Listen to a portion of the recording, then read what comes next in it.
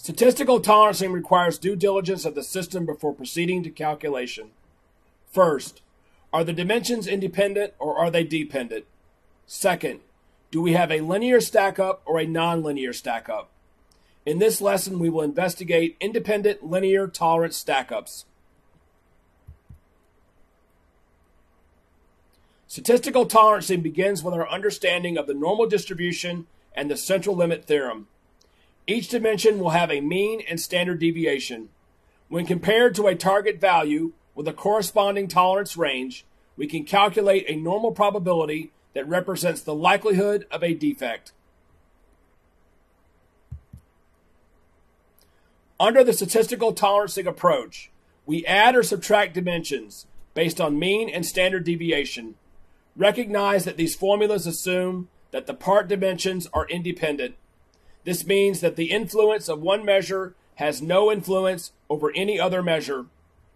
Adding and subtracting means is straightforward. Since we take the square of the standard deviation to find the variance, we add variances for both addition and subtraction. Recall that we must handle dispersion in terms of variance, because standard deviation is not an unbiased estimator. Root sum square is found by taking the square root of the sum of the variance of each dimension.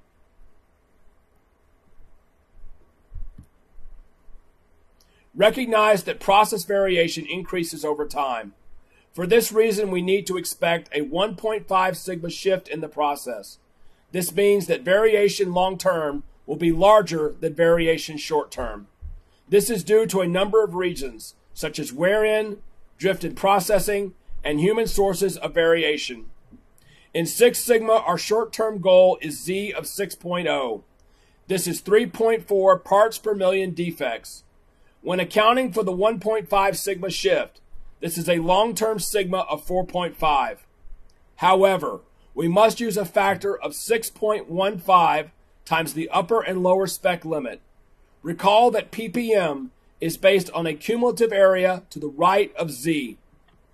In tolerance analysis, there is an upper and lower spec limit. Under these conditions, at 4.5 sigma, this would be 6.8 parts per million, or 3.4 parts per million in each tail. If we adjust to 4.65 sigma, this gives us 1.66 parts per million per tail, and a total of 3.32 parts per million. While this is slightly more conservative, 4.64 sigma gives a total ppm in excess of 3.4. When we adjust for the 1.5 sigma shift, we get 6.15.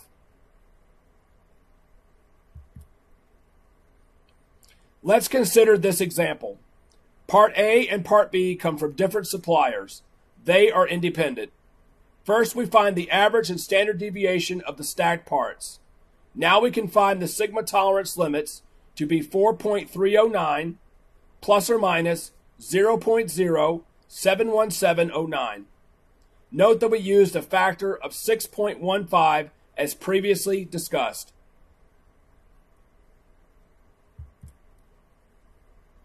Suppose the two parts from example 1 have to fit in a space that has a mean of 4.35 and a standard deviation of 0.015.